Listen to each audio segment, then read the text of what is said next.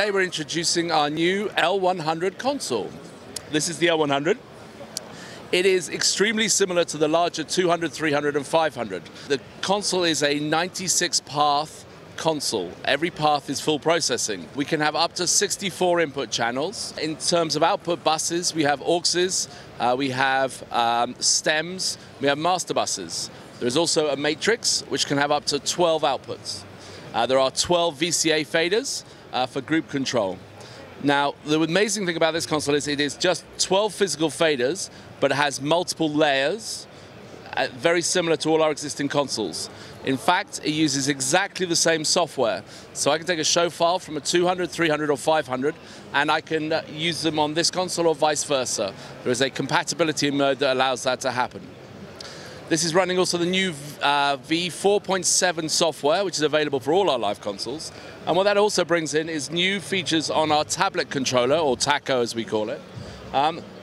This is a fully featured tablet controller now. We can also process any effects rack items. So if you're a monitor engineer, you can walk around the stage and trim graphic equalizers or any of the effects that exist within the rack of the console or on the paths of each console. Every path on this console is full processing. We have a 4-band EQ, we have 2 bands of filters, we have a gate, a compressor, I have an all-pass filter. There is an effects rack built into the console. The effects rack has over 48 different effects built into it.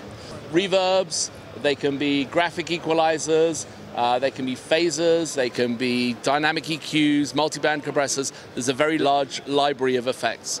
These again are exactly the same effects we have on all the consoles. So L100, brand new.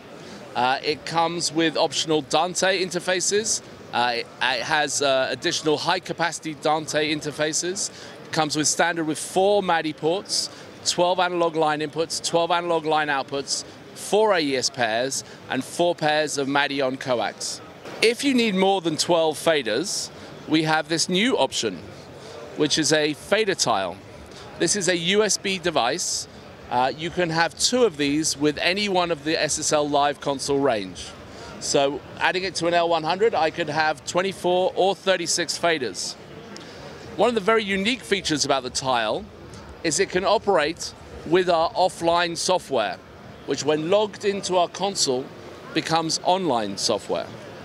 So as this is a USB device, it can plug into the PC that is running the offline software, and I can create a second operator position just by plugging in a tile.